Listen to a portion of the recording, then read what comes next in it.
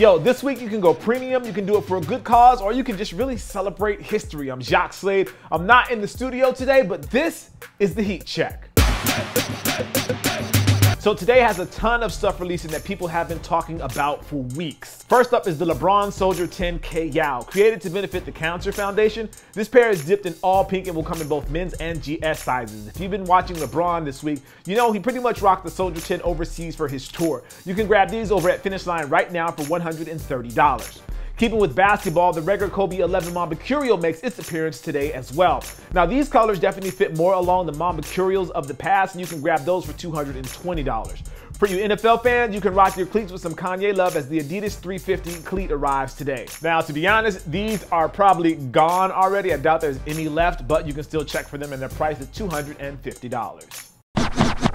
On the NikeLab side of things, their collab with ACRONYM has been getting a ton of hype lately, and today those dropped over at retail. There are 3 colorways dropping: black, olive, and vote. These are expected to go fast as well, and you can grab those for $200. If you're a fan of AI, then the latest look at the Question from Reebok should be on your radar for sure. Scheduled to drop on Friday, this pair is limited to only 500 pairs and celebrate his induction into the Hall of Fame. Those will cost you $175. PrimeKnit NMDs are probably the hottest shoe out right now, and Adidas has 2 coming this week, named Trico White and Trico Black. The pairs feature white, blue, and red stripes over their respective colors, and you can look for those to cost you $170 at select retailers.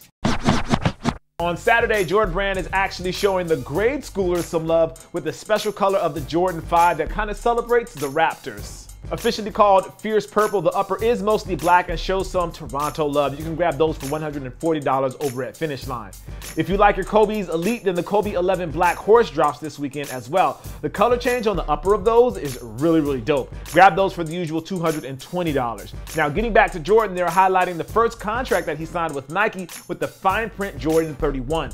The black to white upper basically looks like a contract, and it actually has Jordan's signature on the outsole, which is pretty cool. Those will cost you $185. If you would rather go premium for your Jordan release this weekend, you can grab the Air Jordan 4 First Class Flight. Premium quilted leather, copper accents, and just an all-around great looking shoe. As these are a premium or pinnacle release, you can expect them to cost a little bit more, so those will cost you $400 on Saturday.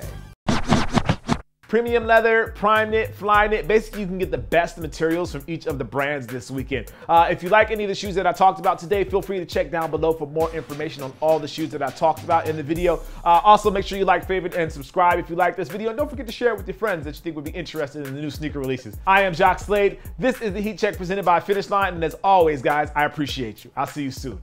Peace. When you have someone like Jordan at the top of your brand, it's easy to rely on the past, but is the Jordan 31 a play for the future? Let's start with the obvious, the Nike swoosh. The last of this shoe, which is the KD9. Yes, you guys have seen it before, but this time you get the perspective of the designer of the shoe, which take things up